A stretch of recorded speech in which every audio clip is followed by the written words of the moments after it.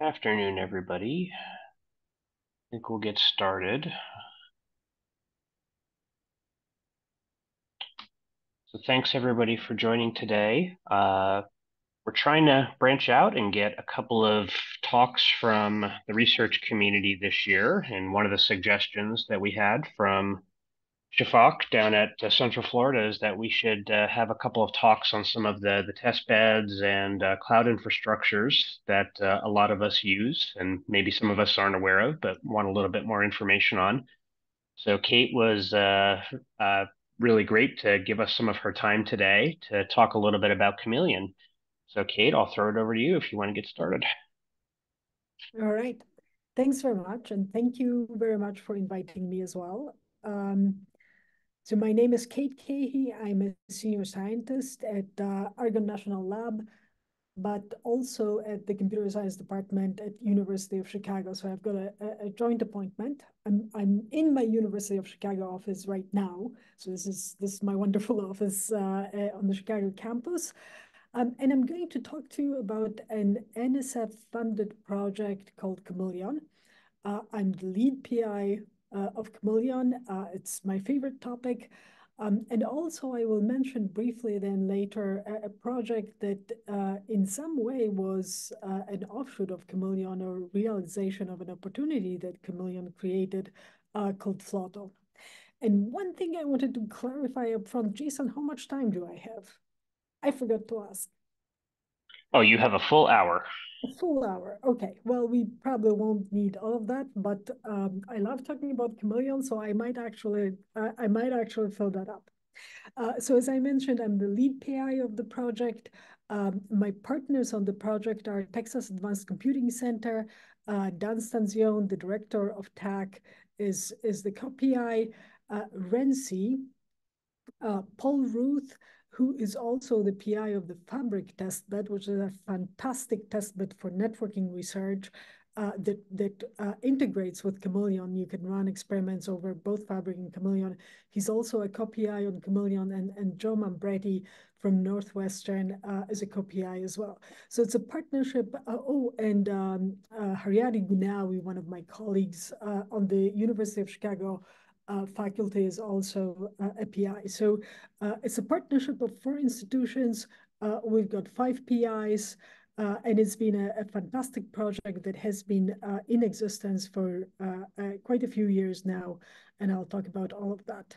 I wonder if I can get rid somehow of the buttons here and the various different captions.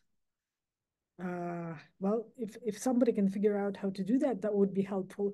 But I know these slides very well, so I can probably talk to them even though I can't see them.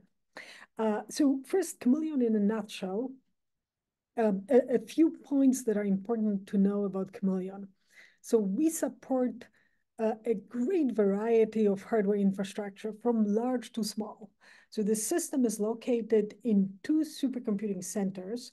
One of them is ALCF, the Advanced Leadership Facility at Argonne National Lab. This is where our University of Chicago hardware is located. I'm a tenant in that machine room. And of course, at TAC, the Texas Advanced Computing Center. Those are two large supercomputing centers, very modern facilities, and have very professional staff that operates that hardware. So we support both a large investment into a variety of nodes, nodes that are sometimes unique or customized to supercomputing needs, such as, for example, the Fugaku nodes. We support a lot of a great variety of GPUs, FPGAs, all sorts of different storage devices, a great variety of storage devices, to very small edge devices that can be deployed outside of data centers, right? So we've got fantastic data center facilities, but we also support our users deploying edge devices wherever they need to deploy them. And you see this picture of a little autonomous car.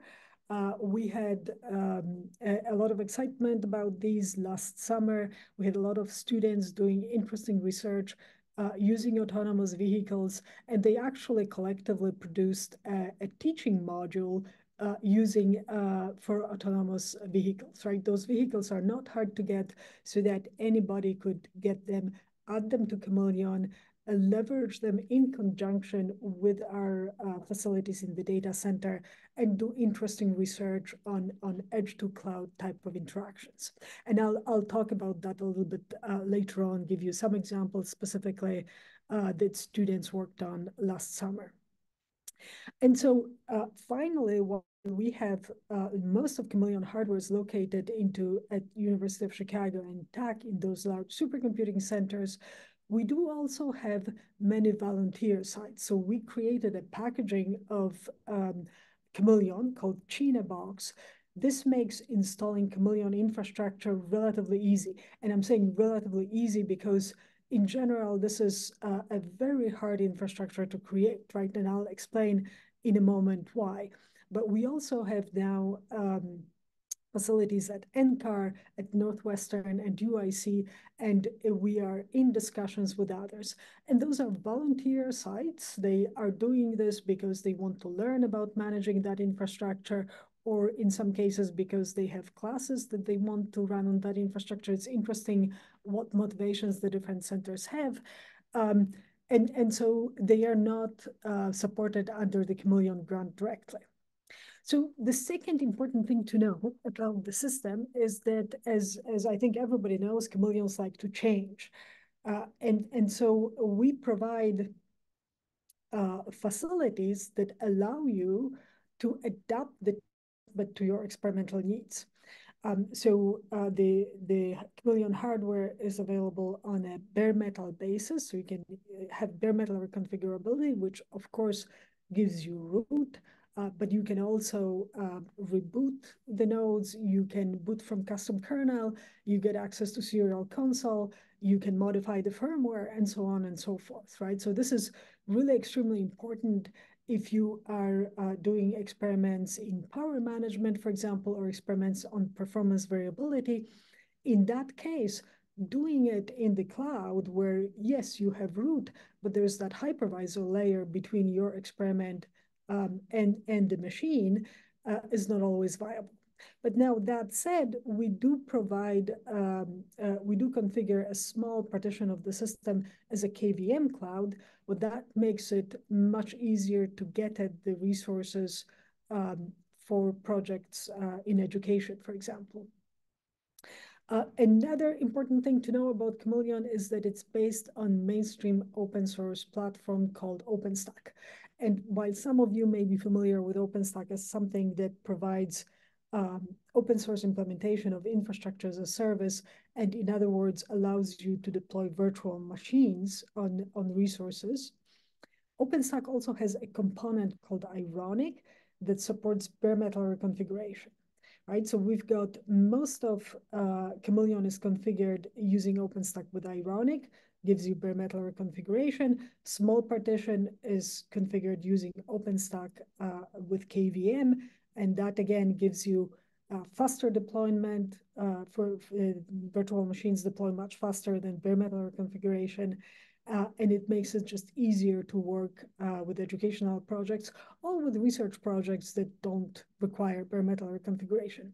It also makes it easier to share resources, right? So that makes it then cheaper to provide the test bed because bare metal resources, you typically get one resource per configuration. And lastly, we provide a wide array of services that support sharing digital artifacts, that support reproducibility, and I'll talk about that some more later on as well. Okay, so Chameleon in numbers, a little bit of information for about the project, how long it's been in existence. Over 8 years at this point. We were celebrating the 8th birthday of Chameleon last July, so July 2023. And it's a round anniversary for us, 8 being a very, very round number for in binary especially.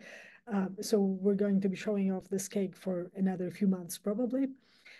During that time, we had the privilege of serving over 9,000 users who were working on, at this point, over 1,100 unique research and education projects. Actually, computer science research, education, and emergent applications is what we support on Chameleon. We don't support production science. And all those users working on Chameleon produced over 600 publications that we were able to find. That's not always easy to track, but the 600 plus 642 is the number, is papers that we are sure were produced using Chameleon. Others we're still looking for. So 9,000 users, that's a cumulative number. On a monthly basis, we support typically around 700 unique users. So around 700 unique users per month log into Chameleon, use one of our resources. This is a quick look at Chameleon hardware and how the system is structured in general. So like I mentioned earlier, we have two main sites, one at University of Chicago, one at TAC, and these boxes give you a quick overview of roughly what hardware resources we support. So you've got all those different generations of Intel processors that were acquired over multiple generations of Chameleon, a range of accelerators, a range of different storage systems, networking, various different networking arrangements, and so on and so forth. And then you see a third box for Chi at Edge. This is support of our edge infrastructure, about which I will talk more in detail later. And we support various different edge architectures, but then we also allow users to add their own devices to the testbed and use testbed services, like, for example, authentication via federated identity or interface to the testbed via Jupyter notebooks. At University of Chicago, we've got 0.5 petabyte of global storage. At TAC, we have 3.5 petabytes of global storage. The two sites are connected via a 100 gigabytes per second network. And then we're also connected to various, like I said, volunteer sites, one of them at NCAR, at UIC, at IIT, and at Northwestern. And you see sort of grayed out Purdue logo. This is a testbed that was, or a site that was added on an ephemeral basis in 2022, specifically to support the SCC student competition, HPC student competition at supercomputing. And I'll get back to that later. And like I mentioned at the very beginning, we're also integrated with Fabric, so you can run interesting complex networking experiments over both Fabric and Chameleon. And this is just a flyby slide that has a lot of detail about the hardware that we support. So later on, if you're interested in looking at the at specifically what there is, well, you can go to Chameleon website, but if you don't like websites, you can look at that on the slide as well. Okay, so we have a lot of hardware, and now the question is, how can you get that hardware? So if you think about your typical experiment workflow, so you form a hypothesis, then you figure out what you need in order to validate that hypothesis. So you're presumably going to need some hardware. So if you're working on machine learning, for example, you might need some GPUs. So you need to figure out what hardware Chameleon has. Then you need to allocate those resources, so somehow gain temporary ownership of those resources. And for computer science experiments, it has to be interactive. Then you configure those resources, and then finally you run your experiment and you monitor it. So for resource discovery, like I said, we have discovery services on the websites, and they provide a very fine-grained, very detailed picture that is also very complete and versioned and maintained automatically. Now, once you figure out which specific, we also have availability calendar that lets you know which resources are currently in use and for how long they will be in use, and which resources are available and or when they might become available. So once you figure out which resources you want and when they are available, you need to somehow get hold of them, so gain ownership, gain temporary ownership of them. And while of course we would love to, if all of them were available on demand to everybody all the time, that is of course not always the case because we have limited resources. So GPUs, for example, are very popular right now. If you come to Chameleon and want some GPUs, chances are that they all might be in use, or the ones, the A100s, the most popular ones, might be in use. So what you can do, if that's the case, you can make an advanced reservation for when they are available, right? So you can look ahead to the future, make advanced reservation for when they are available. And those advanced reservations are also very useful if you, for example, are planning to give a demo to your class, or if you know that you will be submitting a paper at a certain time, and you will need those resources, let's say a week before that paper deadline, right? So you can make advanced reservations. If they are available, you can reserve them on demand. You can reserve nodes, you can reserve VLANs, you can reserve IPs, right? So it's not just for nodes, it's for other elements of the system as well. And the fungible, non-fungible here means that you can reserve by resource type. So you can come to the system, for example, and say, give me one of the A and B nodes, or give me one of the Skylake nodes, or you can reserve a specific node. So again, some of our users, especially people who work on, let's say, performance variability, value the ability to work with a specific node because then they get consistent results, right? So they eliminate one source of variability, variability between nodes, and they can get consistent results on the same node. So that's an important feature for us to support. So once you get those nodes, you can reconfigure them on bare metal basis, like I explained earlier. For KVM, of course, you're deploying a virtual machine. And when you reconfigure edge devices, you do that by deploying a container. We provide a catalog of images, something like 13 or 15 images that have software that is specific to various hardware nodes. So for example, we support CUDA, we support TensorFlow, images with CUDA and TensorFlow, so that you can more easily program the GPUs, but you can also configure your own software on those images, and then you can snapshot them. So snapshot them, so save the images with your configuration. So next time when you deploy images on Chameleon, you can deploy from those snapshotted images. And you can also configure them to form things like virtual clusters. So you can use a service called Heat that deploys multiple images and configures them for you if you're using complex configurations. Or you can just program the same thing in an imperative style by using the command line or by using our Python-Chi library. And then, of course, we support network stitching, and also we used to support bring your own controller on our Corsa switches. They are temporarily offline because we are reprogramming the way you can allocate switches. So you're going to have many more degrees of freedom when you program interesting networking topologies on Chameleon, and then we'll put them back. So all of this functionality is available to you via a GUI, via command line interface, or via Python-Chi, right? So you can programmatically create your experimental environments on the testbed. Programmatic interface is very important because that supports reproducibility.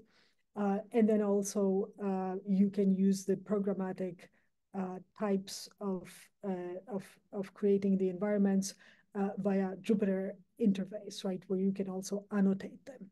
So we have both support for Python-Chi and Bash kernel. And if you want to learn more about how the testbed is configured and why we made certain design decisions, there's a fantastic paper, Lessons Learned from the Chameleon Testbed, that explains that. Chi in a box, I mentioned that earlier, is simply a packaging of Chameleon infrastructure. So all the implementation of the capabilities from the previous slide. And in addition to packaging the capabilities of the testbed, it also packages our operational model. So all the operational tools that we use.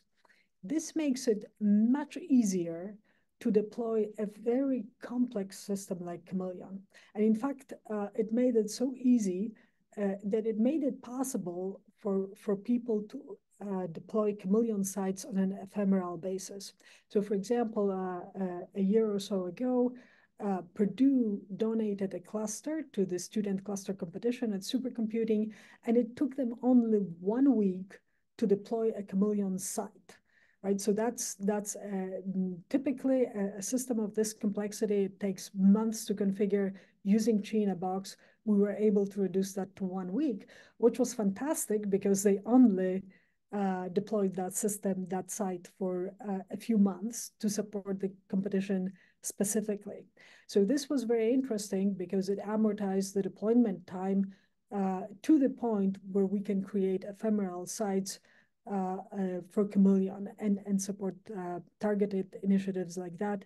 And some people are now saying, well, maybe we can add resources to Chameleon on an ephemeral basis for reproducibility initiatives specifically. So if somebody would need access to some unique hardware to reproduce a certain result, they would be able to add those resources.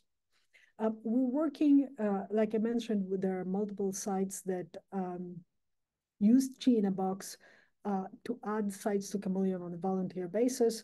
There are different motivations between those additions. So for example, for NCAR, they had some ARM Thunder nodes left from testing for building their next supercomputers, and not really many takers from that. And they decided to donate it to Chameleon, which was fantastic for our users because those were top of the line nodes at the time when they were added, which was 3 years ago.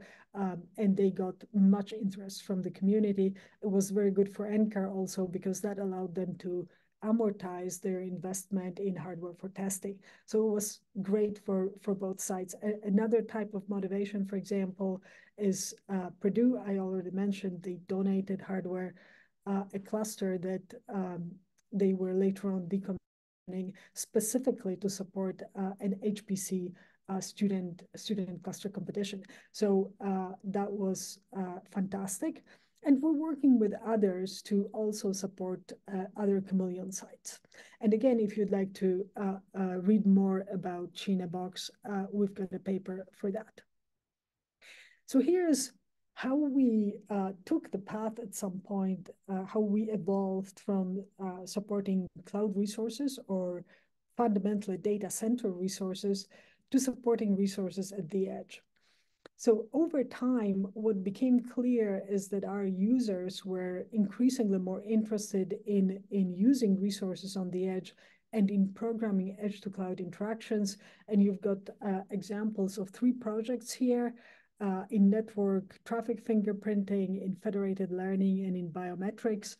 And we engaged with those users and tried to adapt the testbed to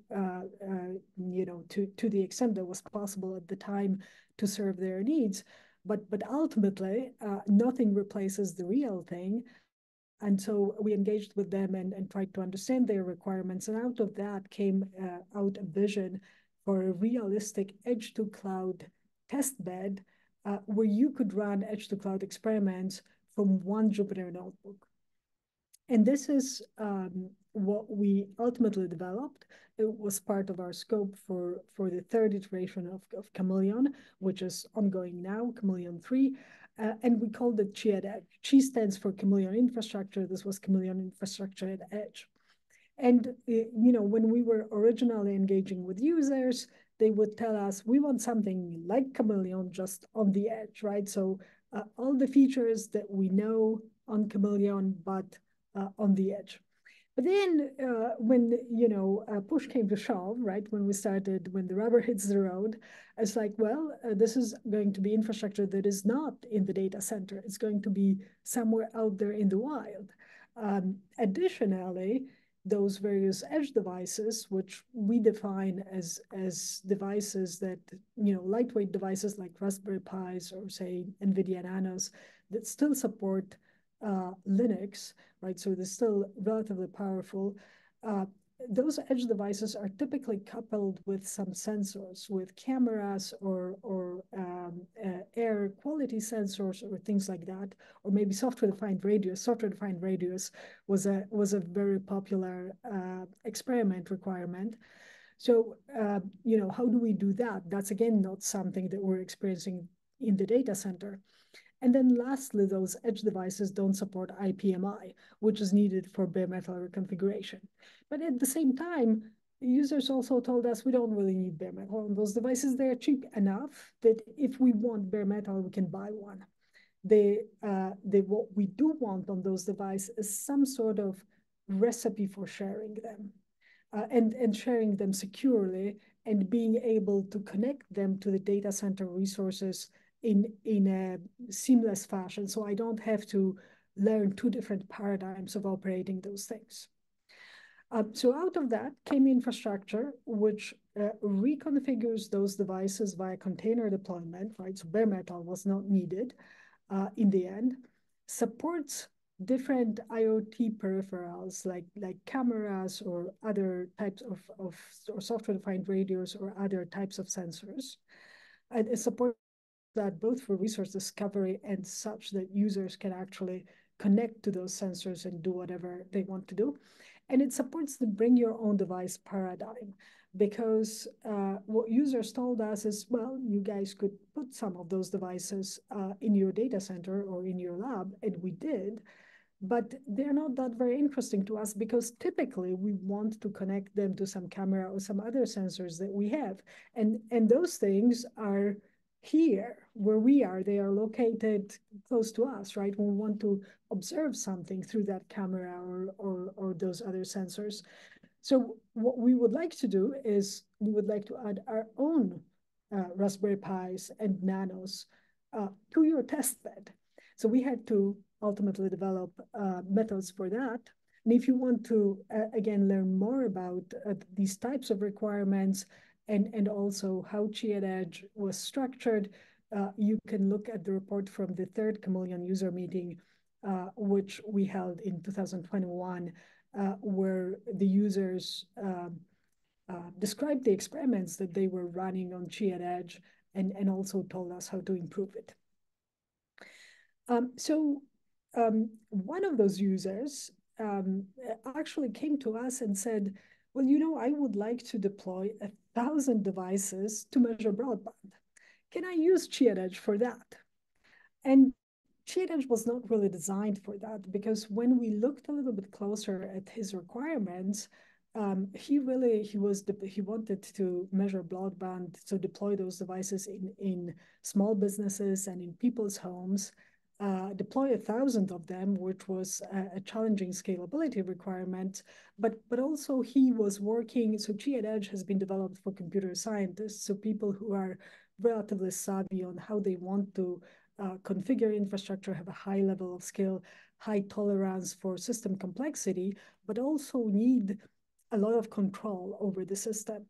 His users were users who didn't need control. In fact, were just wanted zero touch installation, just plug the device in, but then also could not tolerate much in the way of complexity.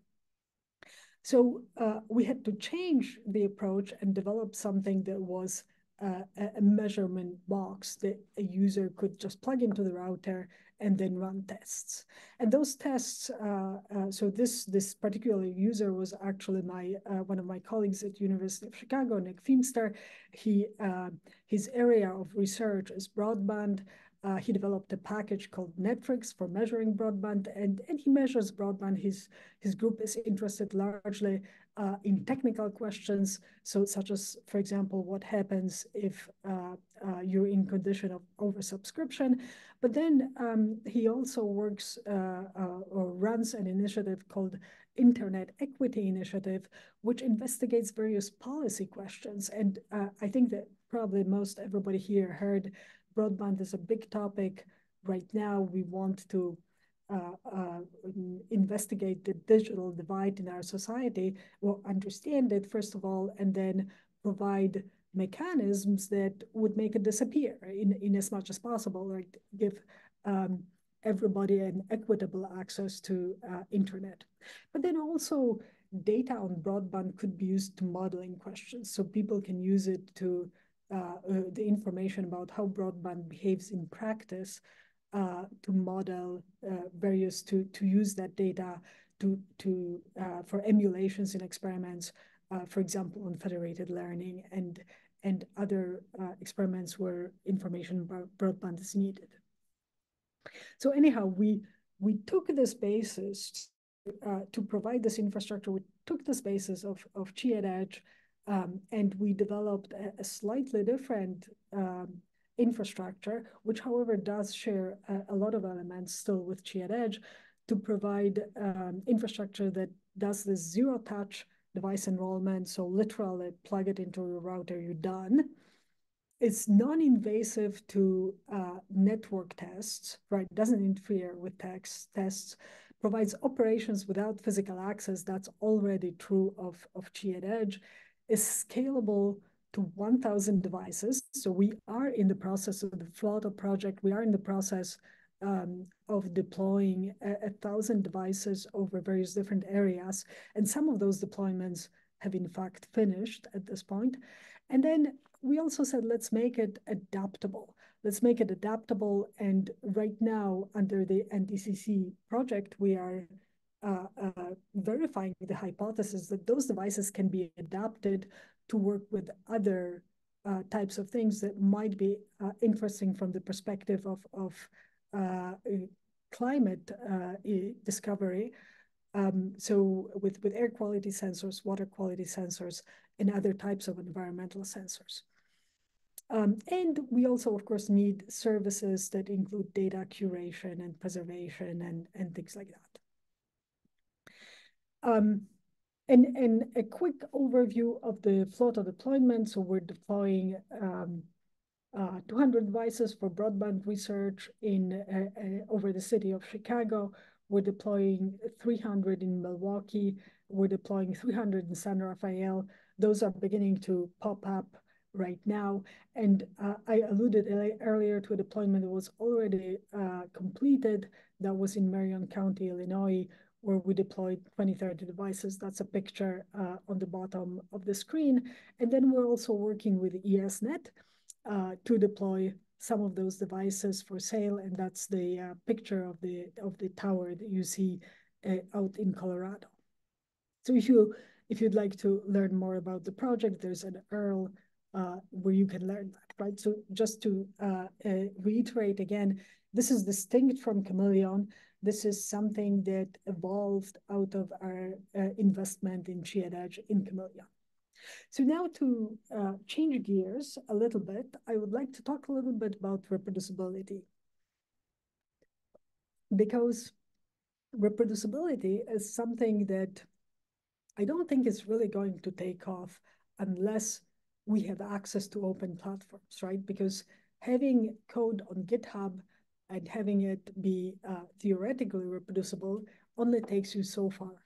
If you need to reproduce it on unique hardware, which is often the need in computer science and in particular in HPC and in networking, in systems science, I would say, in computer science systems areas in general, it's important to also have access to hardware. And it's particularly important if we reimagine reproducibility as something that takes place only as part of reproducibility initiatives and only, when the paper is first presented and only to perhaps validate research. If we reimagine it to be something that is more mainstream. So for example, could I use reproducibility as a mainstream method of scientific exploration, just like I read papers now, right? So reading a paper, I could click through a graph that I see in the paper and be able to redo the experiment or redo the data analysis that went into producing that graph. Or I could experiment or redo the experiment and then maybe try something else, try changing that experiment slightly. I could, come up with a new result, right? Or I could hear about an interesting new experiment uh, at a conference and immediately use it in my class, integrate it in my class, right? So things like that, interactions of this kind, I started calling them practical reproducibility. So in other words, practical reproducibility would be a way of using reproducibility as the mainstream method of scientific exploration, very similar to what we do when we read papers today, right? So instead of or in addition to reading papers, I could also play with the results interactively. And in Chameleon, we're trying to facilitate this practical reproducibility, right? Whether we'll succeed, well, is another problem. But I'm a little bit optimistic, and is based on two observations. Observation number one is that we now have open platforms for computer science research. This is amazing and fantastic and extremely, extremely important because, again, if all we have are the digital artifacts that describe an experiment, the data and the code, I mean, that in itself, please don't get me wrong, is already an amazing achievement. But having just the data and the code is a little bit like having a car without a road, right? It doesn't look pretty. And it might be okay for certain types of car, but generally speaking, if you want to get somewhere, it's best to have both the car and the road, right? So we now have all these fantastic open platforms for computer science research. Maybe we could use them to make our science more efficient and more interesting, exploring it more interesting because I can touch it interactively. And the second observation is that those test beds are all programmable, right? So, and I call it here cloud pattern, but what I really mean is programmability. So if you are experimenting and you're experimenting on some machine in a lab or maybe your laptop, you very often don't really know what the configuration on that machine or on that laptop was. I mean, maybe somebody else configured it for you, or maybe you forgot what was in there. But when you go to a cloud, you have to deploy an image. And that image very efficiently integrates all the information about your system, about the system that you're using to validate your results. So I could deploy that image and I could give it to somebody else to deploy that image. And that means that, you know, all the information that I need to reproduce a result is already there. That saves the reproducer a lot of effort. It could be easy. And then, you know, if I look on Chameleon, we already have thousands of images and orchestration templates and Jupyter notebooks that users created that make their experimental environments very, very easy to reestablish. And we haven't done anything yet. We're just using a cloud, because Chameleon is a cloud, right? We're just using a test bed the way it's supposed to be used. And as a side effect of just simply using a test bed using shared infrastructure as opposed to infrastructure owned by individuals, that takes us a long way towards reproducibility. So what is missing? Well, what is missing is, roughly speaking, three things. Number one, an algorithm for packaging those experiments really well, or some consensus on how to package experiments. Number two, making sure that everybody can get access for reproducibility. And number three, some way to discover experiments. And so I'm saying here, this is from the reviewer's perspective, right? If you're a reviewer at some artifact evaluation initiative, those are the things that you want. And in particular, for packaging, you want it to be, of course, complete, but you want it in as much as possible to be imperative. You want it to be non-transactional so that, you know, if something breaks, you can go and bit by bit reestablish the environment and know exactly what broke, rather than one big whole thing happened and it says, well, it doesn't work anymore, right? It's very hard to figure out what happens. So better if it's packaged in some sort of way that implements interactivity. But from the reviewer perspective, well, reviewers want the same things, right? But from the perspective of packaging experiments, they want them to be packaged such that are user friendly because, of course, because that gives them impact, right? That gives them potentially many people who want to reproduce their experiments, and therefore those experiments will have impact. But they would also like that packaging to be relatively cost effective. And in as much as possible, a side effect of just simply doing something, which again, on the cloud, if you're doing that on the cloud, a lot of that comes out for free, so to speak. But they want to give access for reproducibility, and they want to share work in progress.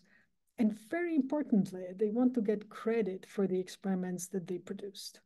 And so we sort of said those are three aspects where we will investigate in Chameleon how we can provide better services for our users for doing that. And from that, we sort of defined three pillars of reproducibility. First of all, end-to-end packaging with literate programming. And the best implementation of literate programming right now is our Jupyter notebooks.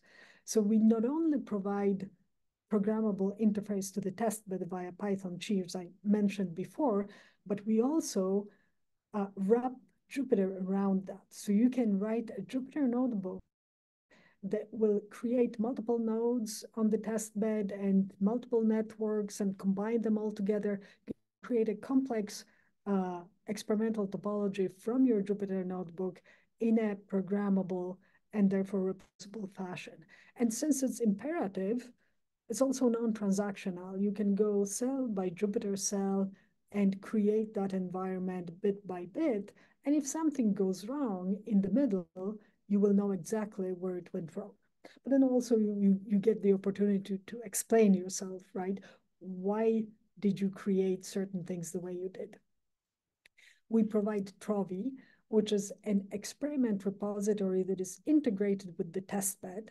And the fact that it's integrated to the testbed means that you not only get the code, but you also get a place where this code can be executed.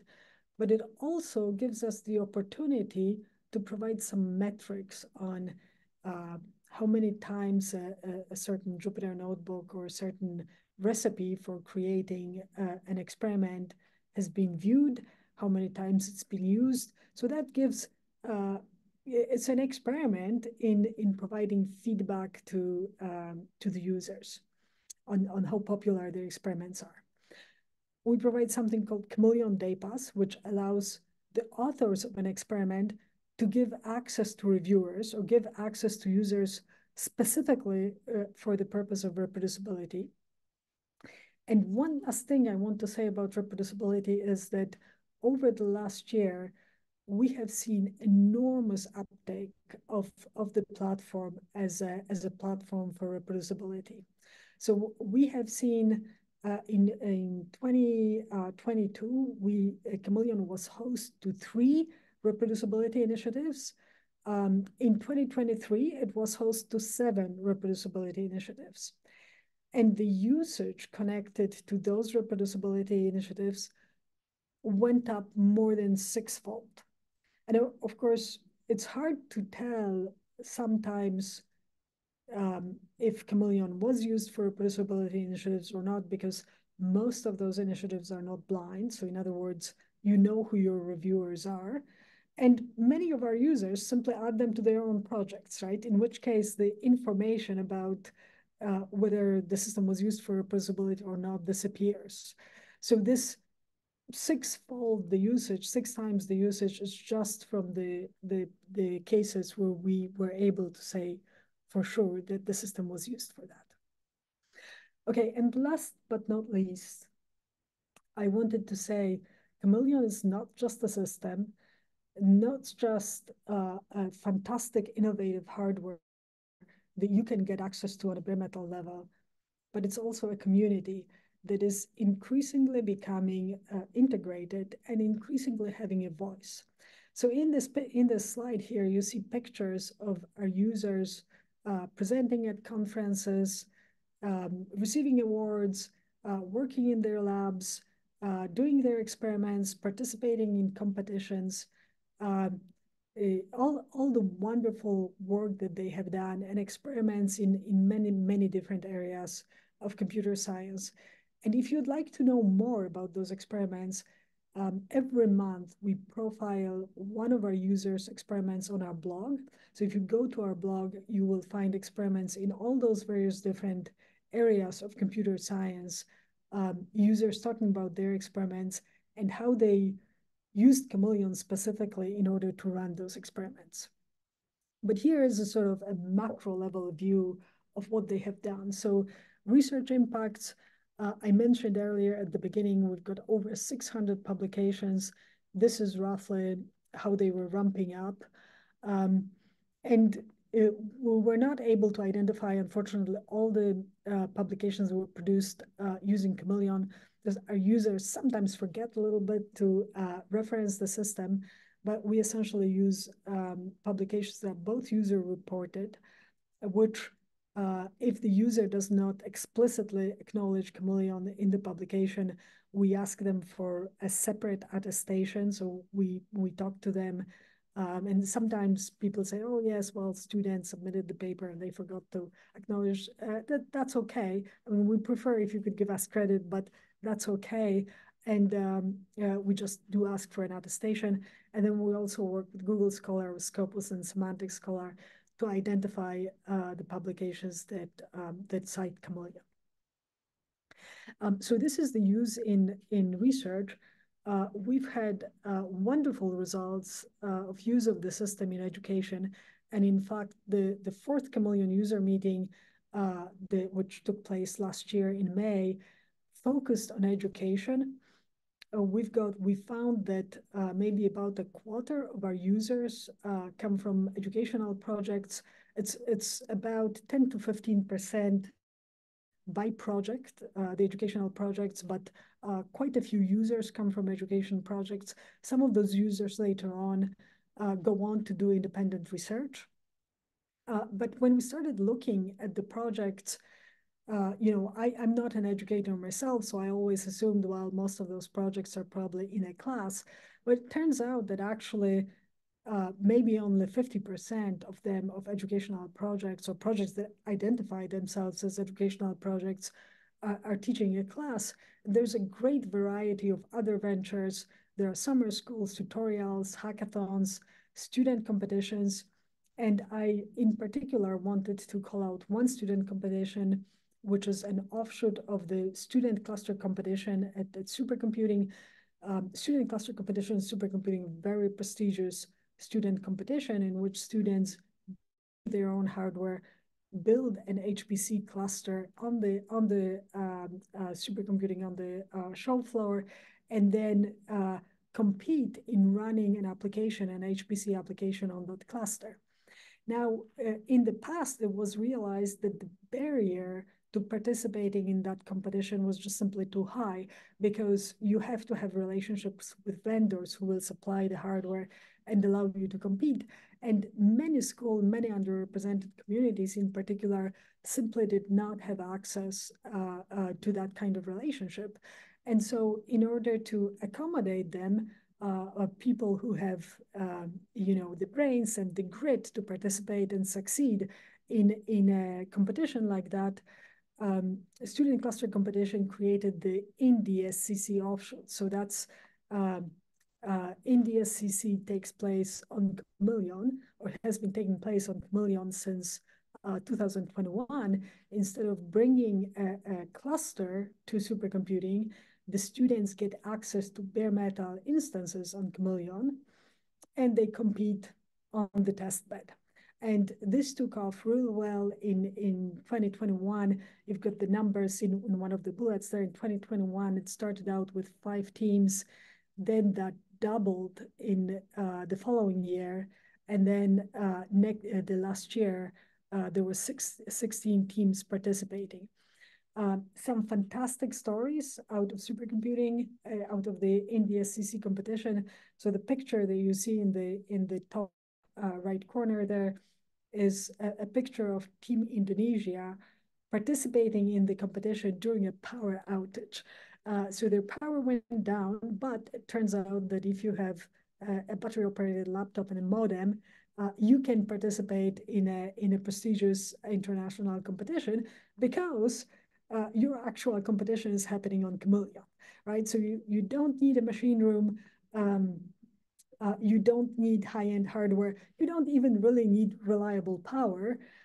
You can still participate in the student competition. So that was fantastic from the perspective of the ability to reach students who are bright but don't and have the talent and, like I said, the grit to participate in this kind of competition, but don't necessarily have a certain type of resource. And then, of course, the educational projects are also profiled in the blog, just like the research projects. And then, like I mentioned last year, our Chameleon user meeting focused specifically on education, and there are many videos, both of our users presenting during the Chameleon user meeting, but then we also organized a special mini symposium on education on the testbed, and there are recorded presentations from that as well. So if you're interested in education, that could be a good resource. And here is a more specific project that I said I would mention earlier. Last year, we had multiple students working on autonomous vehicles. So you can buy autonomous vehicles these days for like 200, $300. And they were creating, during the summer, they were creating their own autonomous vehicles. They were programming them in a sort of edge to cloud interaction when they were training models on Chameleon and then running inference on the self-driving vehicles. This resulted in actually a fabulous module that has been added to Trovi. So if you're teaching or if you're interested in self-driving vehicles, it's all programmed on Chameleon. And there are different pathways through the model.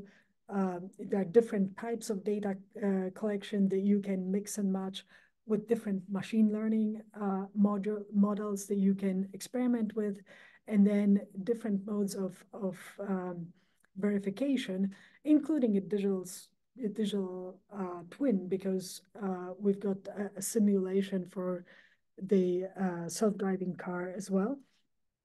And then a couple students got their posters accepted at supercomputing for the ACM student competition. And the last one actually goes back to the cloud because the student was exploring whether he could run inference in the cloud versus running inference at edge, right? So if you have a reasonable latency to the cloud, you can run inference models in the cloud.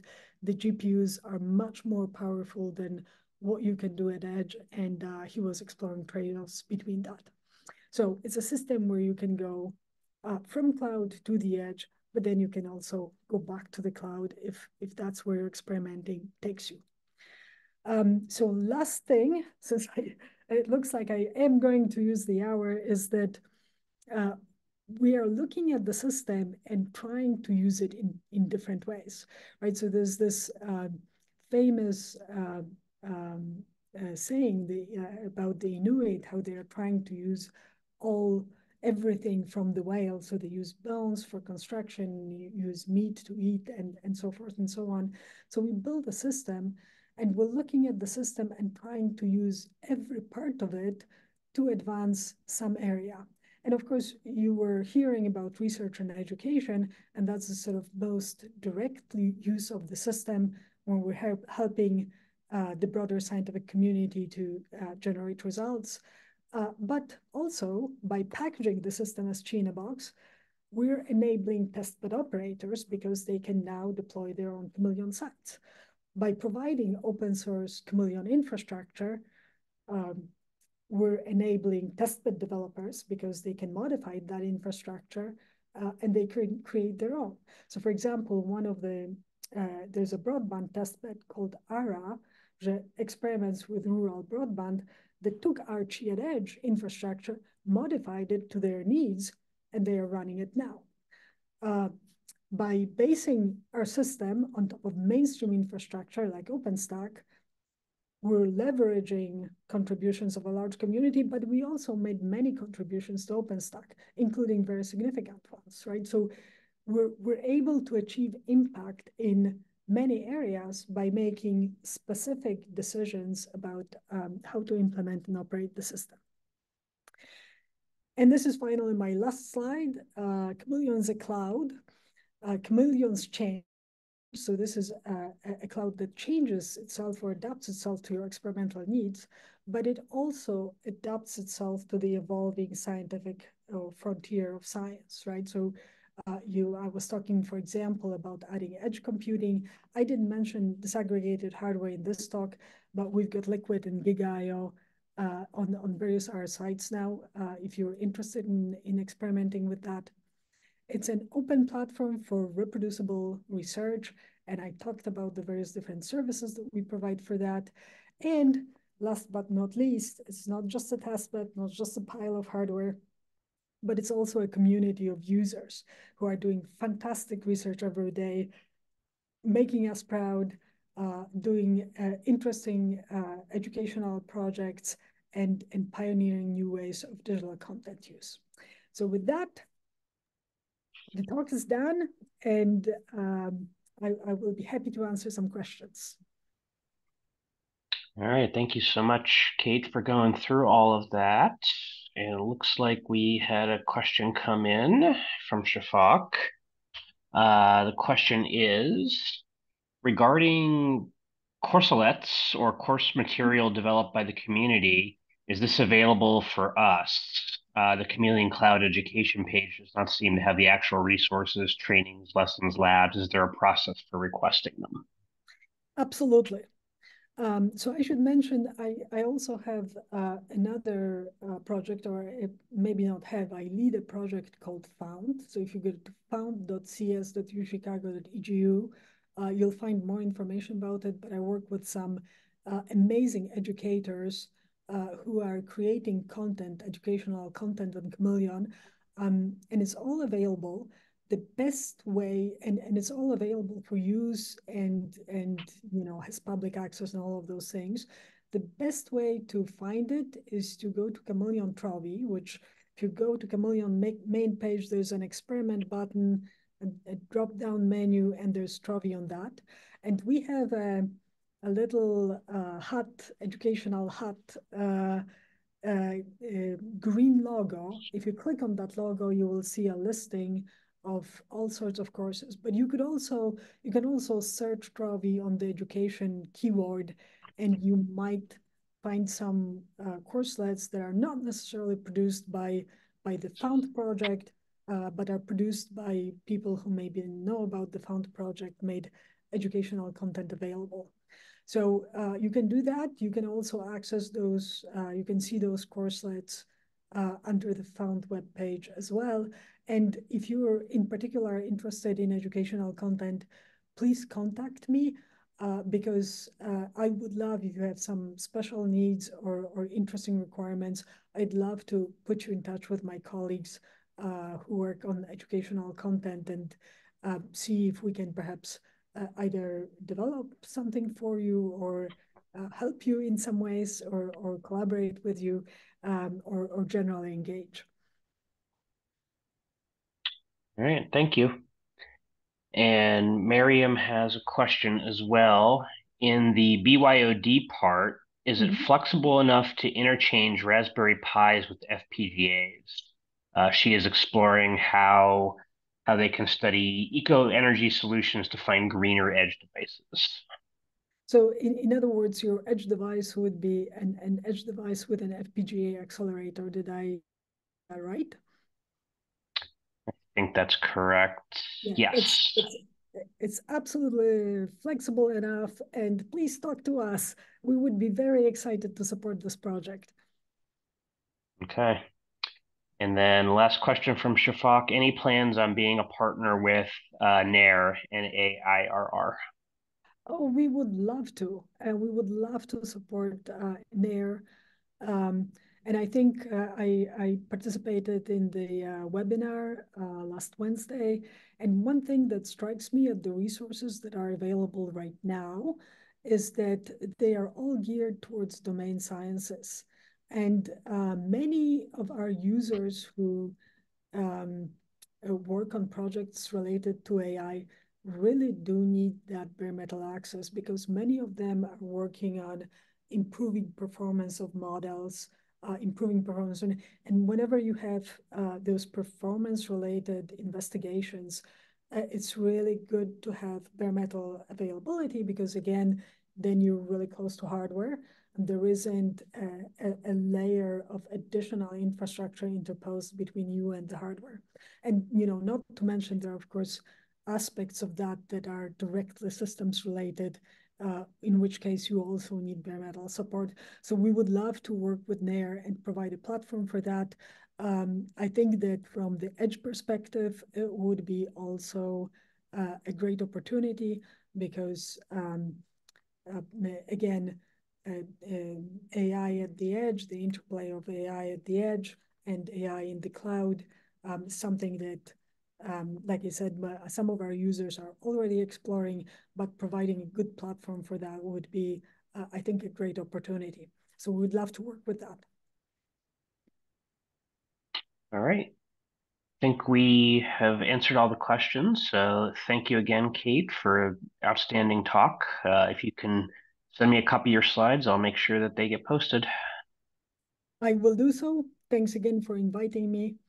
And if you have any questions, didn't ask them now, send me mail. It was somewhere on the slide, so I'm sure it will be shared. Thank you so much. Have a great Thank weekend, you everyone. all. And next week's talk will be on CC Star with Wendy Huntoon. So we'll talk to everybody later.